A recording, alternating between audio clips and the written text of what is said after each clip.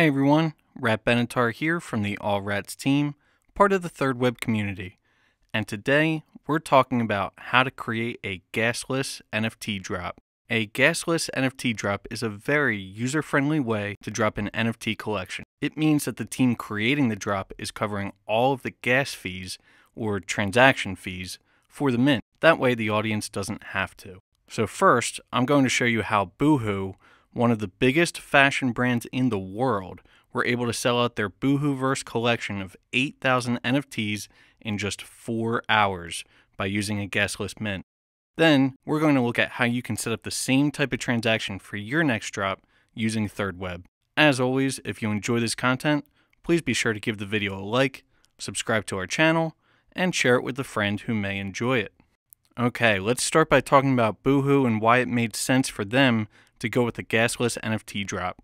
Boohoo has been operating as a brand since 2006. They know their audience and they understand the online shopping user experience. So the Boohoo team recognizes that first-time NFT buyers face a number of obstacles when making their first purchase, whether it's creating a new digital wallet, purchasing the correct tokens, connecting to the correct blockchain, which was Polygon in this case, and of course paying or even understanding gas fees, just to name a few. Now, these obstacles cause friction and can lead to new buyers dropping off. So Boohoo saw an opportunity to help their audience by doing a gasless NFT drop for free, eliminating the technical and financial barriers to entry for their audience. Boohoo was able to pull this off using thirdweb, which means that we can too. So let's walk through it together. Now, before I get into the technical details, just know that a prerequisite for moving forward is that I should already have an NFT drop created. If you'd like to see a more in-depth video on how to create the NFT drop itself, please check out some of our previous videos or check for a link in the description here. So while I'm setting up my development environment here, please know that all the detailed instructions and code examples that you need are covered in the documentation section of our website. I've gone ahead and linked everything up in the description of the video. We're going to set up our gasless mint using a demo repo that we have on GitHub, as well as Open Zeppelin. After I've cloned the GitHub repo, I'm going to go into Open Zeppelin. Now, through Open Zeppelin, I can first set up my relayer. I'm going to name it, choose the network, and click Create. What I'm effectively setting up here is a fund that will cover the gas fees on behalf of my community. And because the Polygon Network's native token is Matic, I'm going to send this address some Matic.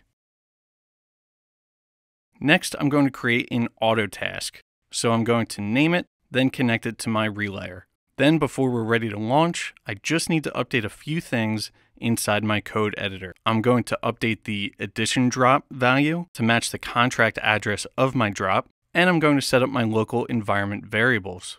I'll know I've done this correctly because when I then go to mint the token, it will not prompt me to pay a gas fee. It will simply ask me to sign a transaction.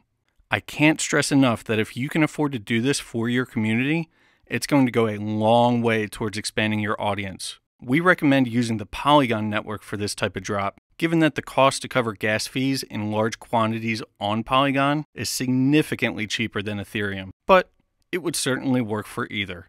And there you have it. Now, I think that this is especially helpful for projects looking to onboard large groups of new users, particularly those who may not be crypto natives.